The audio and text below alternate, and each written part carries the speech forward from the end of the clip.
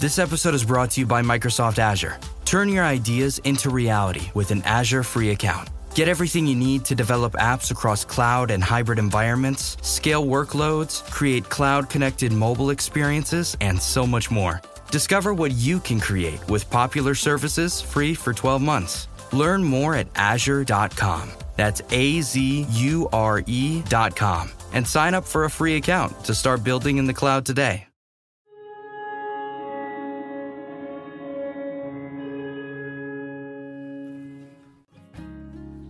Hi, I'm Adam Berkemans, and today we're making homemade lobster stock.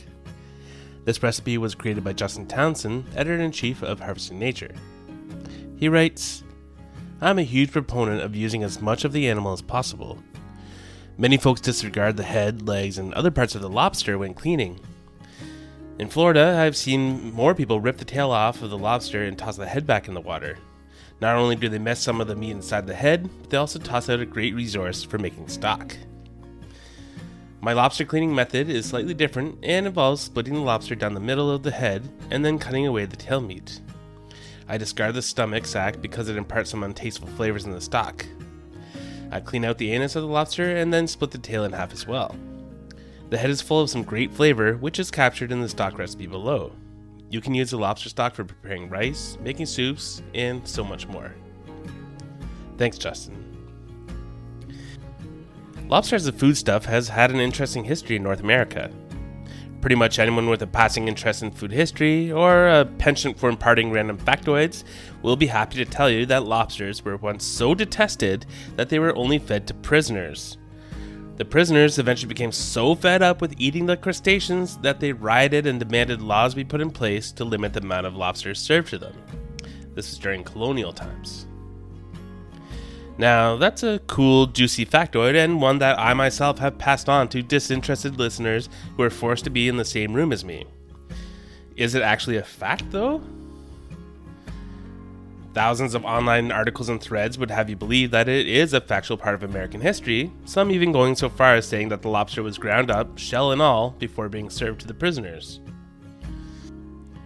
In my research for this episode, though, I dug deep enough to find a few scholars saying that there isn't actually any evidence pointing to the veracity of this claim.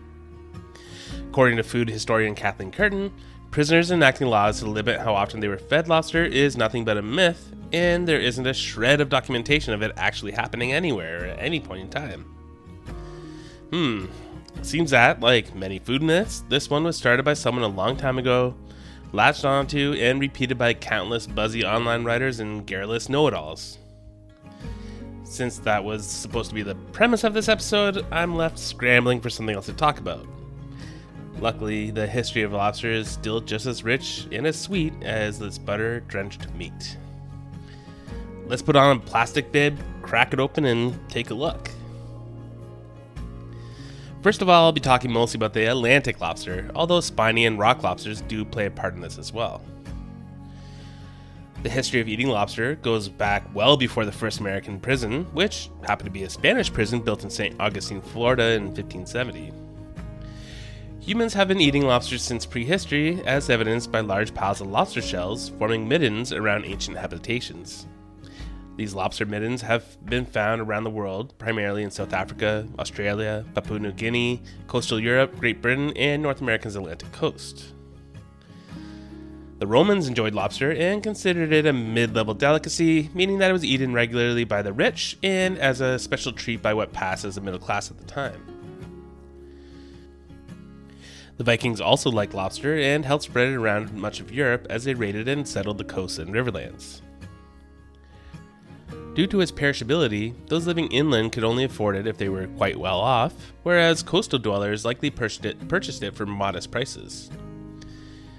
The first occasion of lobster being found in a cookbook was in the 1300s in Le Viendier de Talleyrand, considered to be one of the very first haute cuisine cookbooks. This meant that nobles and the aristocracy likely considered lobster to be a delicacy, showing that throughout history this food waxed and waned in popularity several times. This continued on for several years, with the inland wealthy enjoying cold lobster dipped in vinegar, and the coastal peasantry boiling it and depending on it for nutrition. Those who lived inland and were too poor to purchase fresh lobster either didn't get to eat it at all, and may not have even been much aware of it as a food, or only got to try it dried and salted, which by all accounts was quite nasty and barely edible. By the 1700s, both fishing and food transportation technology had developed enough to reliably procure more seafood and to get it to inland communities faster. At the same time, the church was banning the consumption of meat on holy days, so seafood became increasingly popular. People in Europe were enjoying lobster more and more. The same can't be said for across the Atlantic, though. The Plymouth Pilgrims spoke about lobsters in unbelievable abundance and recounted being able to wade out and catch as many as needed by hand. Storms would wash up lobsters by the hundreds, creating a stinky mess. These lobsters were also much larger than we tend to see today, with anything under 5 pounds being considered small and often thrown back in. This abundance led to the lobster being seen as a survival food and nothing special, though it was eaten regularly. Colonists write about local indigenous people often catching and enjoying eating lobster as well, and they often use it as bait. To cook them, indigenous peoples would dig a hole in the beach, load it with hot rocks, stack on some lobsters, and cover them in fresh seaweed. This type of cooking inspired the New England clam bake, which is still very popular in the region.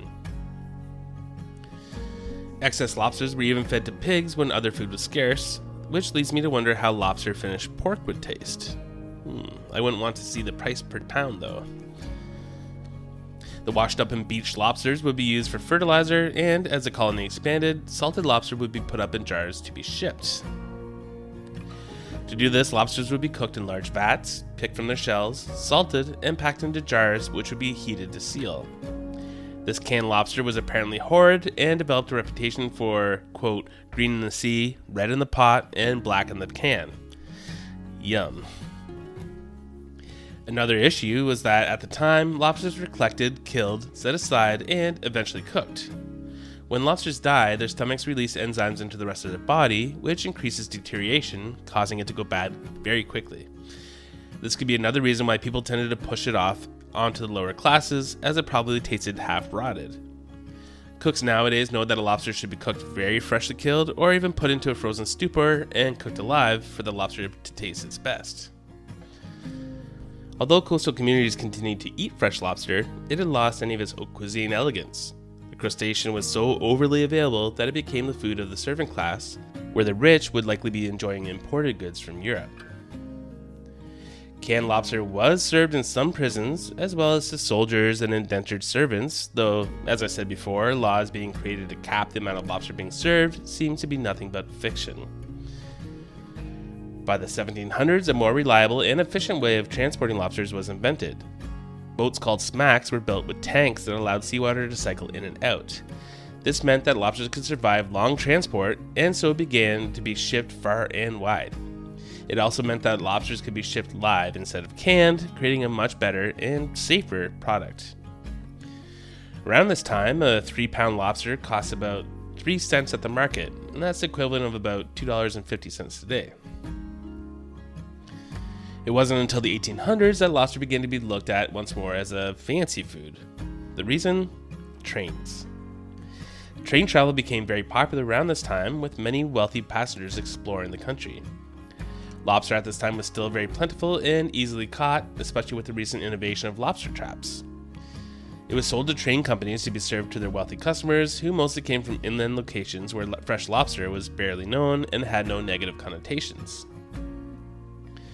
The wealthy passengers loved this new special treat and wanted more of it, once more pushing the lobster back from peasant food to haute cuisine. Once rich people were waxing poetic about lobster, the middle class suddenly needed it in their lives. People in New York and Boston began demanding more and more lobster, which inspired restaurant dishes and recipes and articles in newspapers. This is around the time that chefs figured out that they should be cooking their lobsters alive for a superior product. With better tasting lobster and even better shipping technologies like refrigerated train cars and containers, the lobster was able to make its way far inland to clamoring gourmands. With increasingly efficient methods of capturing and shipping lobsters, as well as overseas demand, the lobsters became harder and harder to find at the source. No longer were people hiking up their pants and wading into the ocean to scoop up 10-pound lobsters by hand. Lobsters were getting smaller and more expensive. Some experiments were made to farm lobsters, but they all failed due to the lobsters' inability to live in close contact with each other without fighting. Eating lobster had another boost when World Wars I and II came around. It was one of the few foods not rationed by the government, and so could be enjoyed in excess, guilt-free. Eventually, Atlantic lobster became so expensive that it was once more fit only for the very wealthy, or perhaps a special treat for a moderately wealthy person. There was still huge demand for them though, and some enterprising individuals began shipping the much cheaper spiny lobster from the Caribbean. This lobster is seen to be inferior with less meat, but people were just happy to say that they got to eat lobster. Restaurants like Red Lobster opened up, serving spiny lobsters under the barely concealed guise of Atlantic lobster, and the lower economic class could once again eat the food that at times was a burden and other times was unattainable to them. Lobster is still a hot commodity today and still enjoys its haute cuisine allure. Maine, the largest lobster fishery in America, harvests more than 130 million pounds of it each year. Much of this is shipped overseas, although you can still find lobsters sold in tanks in grocery stores, being served in fancy restaurants, and in delicious rolls in shacks dotting the upper east coast of the Atlantic. If you decide that you want to shell out for some lobster, or if you have access to your own wild lobster, be it Atlantic or spiny, I suggest you use the shells and discarded pieces for Justin's homemade lobster stock. You won't regret it. This recipe makes 10 cups of stock and takes about 1 hour to make. You can make it with any type of lobster or crab. Ingredients: 5 uncooked lobsters with tail, claw, and stomach sac removed. You can add in the empty shells from the tail and claw. 1 tablespoon of oil. 5 celery stalks chopped. Half an onion quartered. 2 carrots chopped. 5 garlic cloves smashed. 4 sprigs of thyme.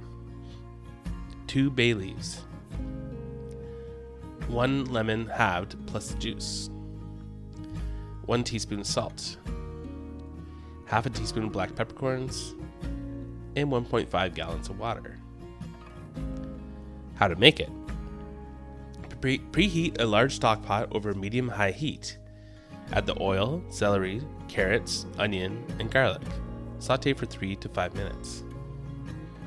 Add the lobster shells, bay leaves, thyme, salt, and black peppercorns. Carefully pour in the water and add the lemon juice. Bring the mixture to a simmer and allow to cook for 50 minutes. Remove from the heat and allow the lobster stock to cool. Once cooled, discard the shells and the larger chunks of ingredients. Pour the stock over a strainer to remove any small chunks. Use a finer strainer to remove any of the tiny chunks. Optional. You can also pass the stock through a cheesecloth or paper filter before adding to jars. You want your stock to be as clear as possible. Divide the stock into glass jars. Be sure to leave room at the top for expansion in the freezer. Shelf life in the freezer should be around 6 months or so. Enjoy. For more great wild fish and game recipes, be sure to subscribe and follow Harvesting Nature's Wild Fish and Game podcast.